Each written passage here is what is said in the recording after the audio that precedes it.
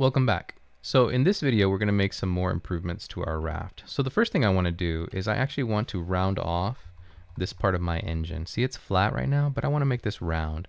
So the easiest way for me is just to make a copy of the engine glow and just modify that. So let me make a copy of this, Control D. We'll copy it. Oh, and I have collisions on. Turn that off. Okay, I'm going to move it over. And this actually made a copy of the particle emitter. So let me turn that, let me delete that. And let me rename this from engine glow to engine front. Okay. And then I want to change some properties on this engine front. I want to change the material to a metal so that it matches the rest of my engine. And then the color I think is fossil. Let me just, if you hover over these, they tell you what they are. There it is. And that looks good. Okay. And the other thing I want to do is I want to create a weld to connect this to my boat. So let me go here, create weld, click on the floor, and then click on my front part. Okay, let's test that. Make sure I didn't forget anything.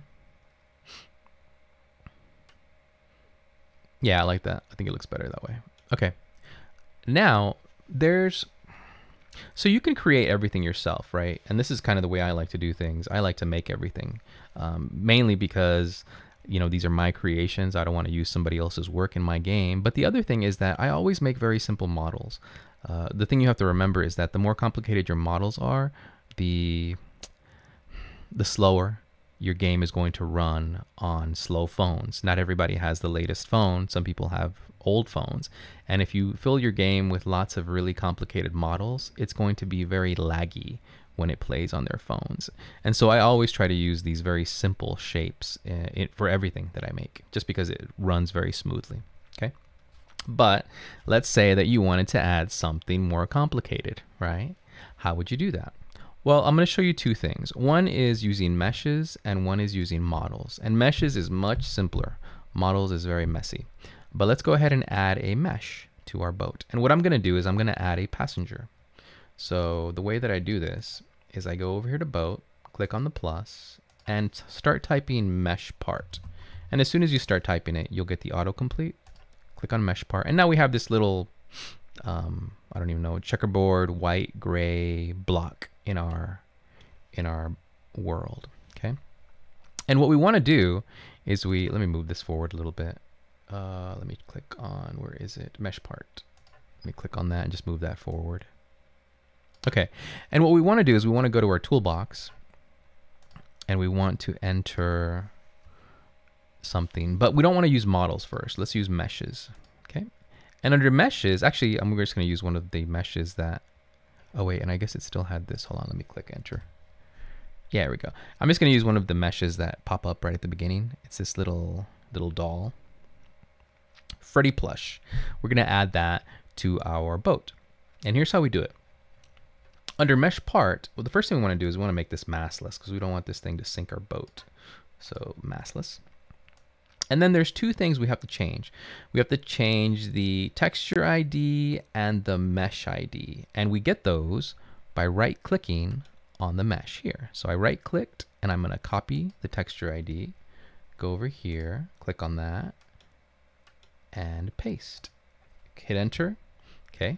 And then we have to copy the mesh ID. So right click on Freddy, copy the mesh ID, go over to mesh ID, and paste.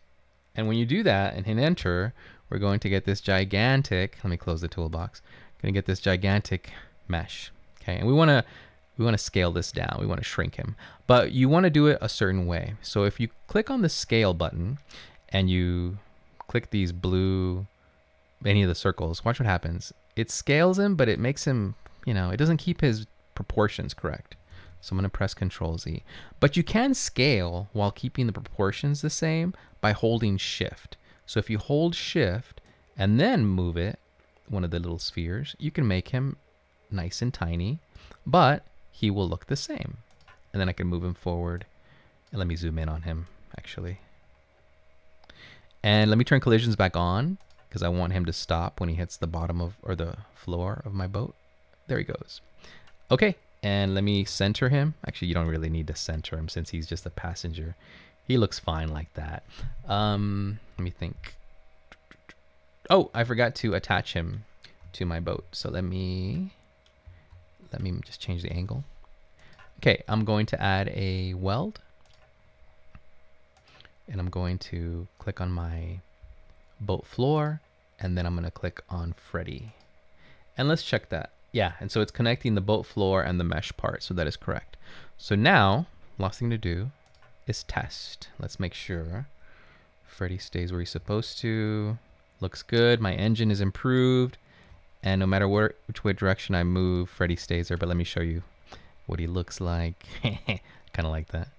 Okay, so we have a little guy, a little passenger for our boat.